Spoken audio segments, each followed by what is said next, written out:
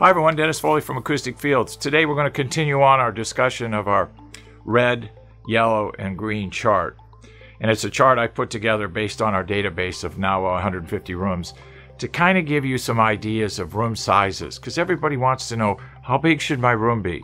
How high should the ceiling be? How wide should the room be? How long should it be? And of course my standard answer is, well, what are you going to do in the room?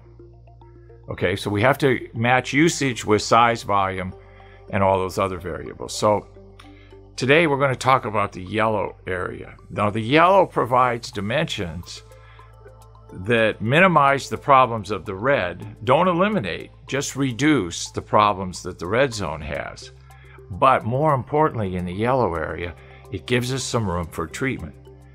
And it gives us a little more distance so we can start using diffusion. Because remember, we only have 2 treatments. I hope someday that changes, but probably won't in my lifetime. But absorption and diffusion are the only 2 technologies that we have available. And of course, there's hybrids of all of those. But the 2 basic core technologies are absorption and diffusion. So with the yellow zone, we get more volume because you can see the dimensions are bigger. And we get less low frequency issues. But we still have to treat with almost the same amount of surface area as the red zone, because it's just not big enough yet to minimize issues, especially on the low frequency side, to a point where we don't have to manage many of them. So we have less amplitude, we have same issues but less strength because we have more volume. But the main thing about the yellow zone is that we have room for treatment, because remember, low frequency management takes 12, 14, 16 inches of space. So if you have 15-foot width, and we're really serious about treating the pressure areas on the width, then we're going to lose 3 feet.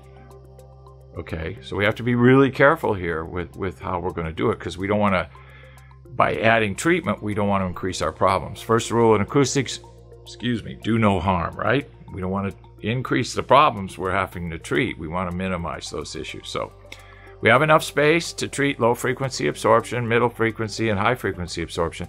And in the yellow zone, we get to add diffusion.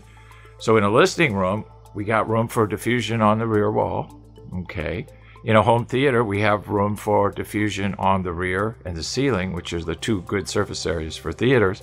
And then in a mixed room, obviously, diffusion on the rear wall. So we still have that front end need and requirement for low frequency management close to speaker and source. We get a little more breathing room, so to speak, with the diffusion options in the yellow zone. Thank you. Thank you for watching this video, and if you liked it, please give us a thumbs up. We also have a newsletter that you can subscribe to, so please do that, because we offer special price discounts to only those on our newsletter.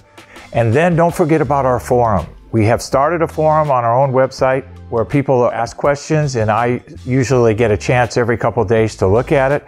There's an interchange between people on the forum, and we'll give you real answers on a regular basis, so that'll help you. Thank you.